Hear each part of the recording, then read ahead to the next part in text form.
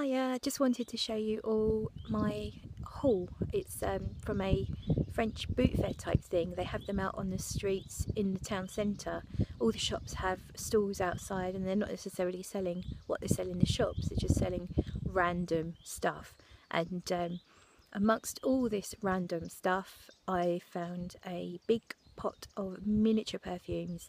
So I'll show you quickly what they are. You got Ange or Demon.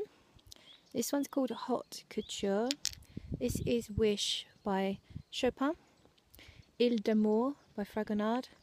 You've got Angel, Thierry Mugler.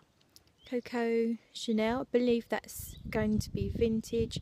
Really, really rich. Really excited to try that one.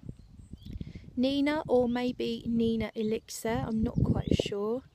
Samsara, say Sarah, oh no, K Sarah. Organza by Givenchy's, this one. That's what I'm wearing today. Beautiful white floral, almost like those beachy type scents like terracotta and what's the other one? Oh, it's gone out of my head. Oh look, Poison's fallen over. Poison, Esprit de Parfum, Christian Dior. That's got no liquid in it, or just the tiniest little drop. Can't get it to stand up now. Oopsie, we'll leave it there. This is Eclat d'Arpège. There's, oh, they're all falling over, poor little soldiers. That is L'air du Temps. Versace Crystal Noir. I've never tried that before. That was a surprise because I really liked it. Kind of like a red fruit violet with some beautiful background. Not sure if it's bits of wood or something, but really surprised at how much I like that. Moi Boisson.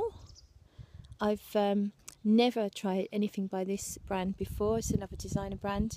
I think that's all of them, but anyway, you can have a good old look.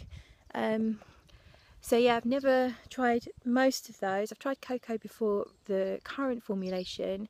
Loving that vintage one. Really, really rich and exciting and sensual and all that stuff. It's kind of making me want to experiment and learn more about vintage perfumes because I haven't really gone there yet. So that could be next on the card. I'll just show you where I am. I'm filming from my mum's property in France, Normandy. That's the end of our house that still needs refurbing. I think it's like a barn addition to the house. I'll give you a quick wander round whilst we're here. So over there you can see some more barns and stuff.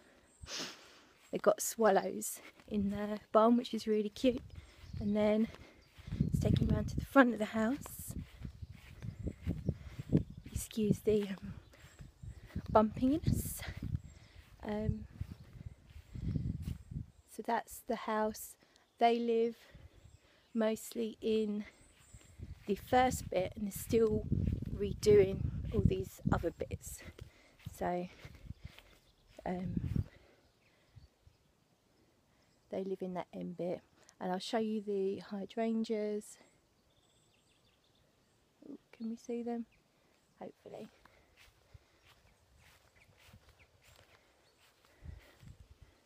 These beautiful hydrangeas, just trying to see what you can see. Anyway, I'm going now, but that's what I just wanted to show you.